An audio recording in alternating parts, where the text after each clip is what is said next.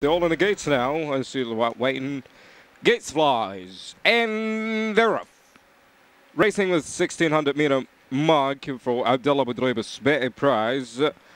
Collecting the 3 years olds. Open race for the degrees for the local bred horses. Starting to move just on the inside is Shemley with the great famous stable. And then it's Bachos leading the pack of the horses, followed by Muta and Surul Beled is all the way out in unexpected position. He's now running in the 5th place, I suppose.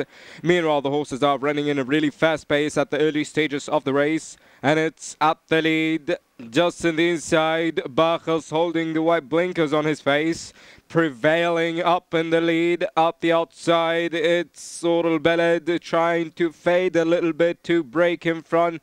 And then it's Muta starting to move with his Shemli.